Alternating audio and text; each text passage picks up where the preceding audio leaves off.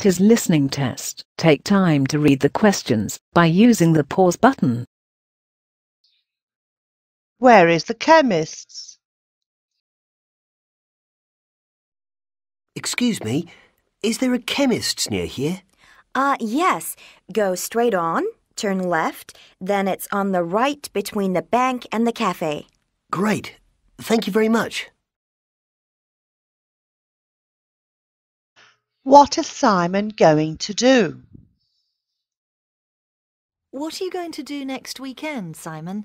Oh, there's a good film on at the Phoenix on Saturday evening, Dorian Gray.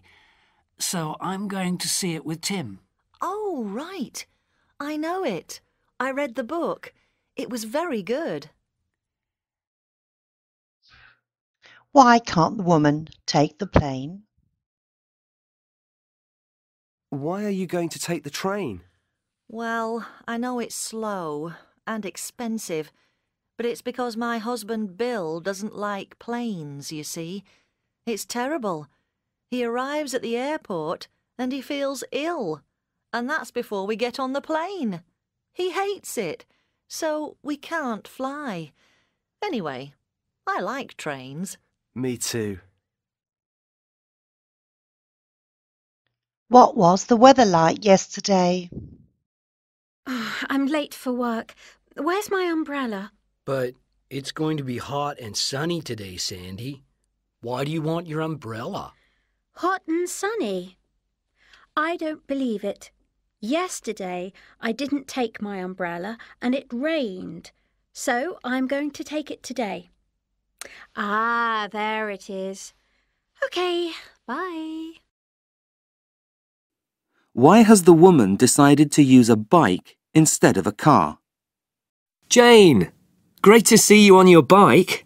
So at last you've left your car at home. Well, it's not for the reasons you think. I've put the car up for sale. On my student income, it just didn't work. I know, don't start lecturing me about car fumes, the ozone layer, the polluted air we breathe. Look at the state I'm in after a quarter of an hour of cycling. Exhausted and cold, who knows, I might have caught flu or something. If you're ill, you shouldn't be doing this, of course. Oh, don't worry. I'm sure I'll feel better when I warm up a bit. You overhear two college students talking about applying for a weekend job. What do they agree about?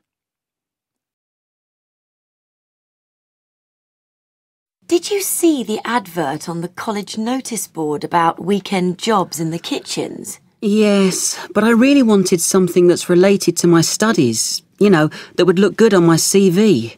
Mind you, it would get me out of the house and give me something a bit less serious to do.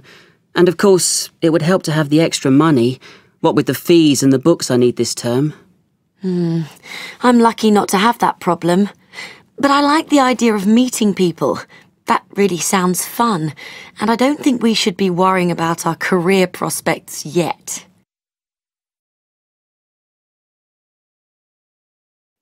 You hear part of a talk about how to look fit and healthy. What is the speaker's advice?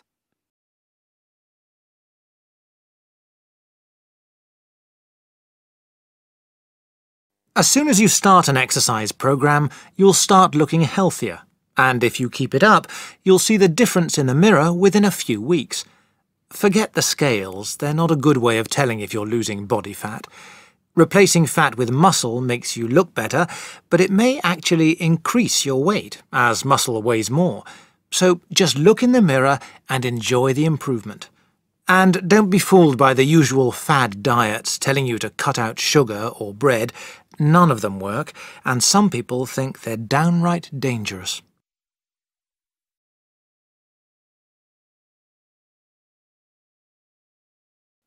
On a radio program, you hear some information about a future guest.